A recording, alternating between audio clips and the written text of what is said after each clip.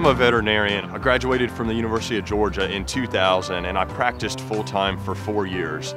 I loved to dairy and decided that that's what I wanted to do full-time. It's very important for dairy cattle to have a balanced diet. Half of their feed needs to come from a forage source. The other half would be more of a concentrate. Behind me is distiller's grain. It's relatively high in protein. It's got a moderate amount of starch. It's got a high fat level as well.